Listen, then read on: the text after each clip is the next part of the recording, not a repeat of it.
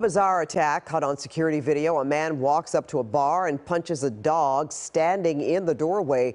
Stephen, the dog, is a regular here at Stein Bar in Whittier. He belongs to the bar manager, Kayla. She says she just heard a thud and knew something was wrong.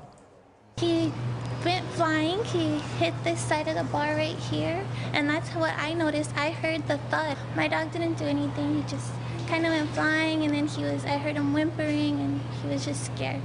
He's feeling better, and he loves to be here, so. Well, as you heard, Stephen is doing better tonight, though he did have a black eye.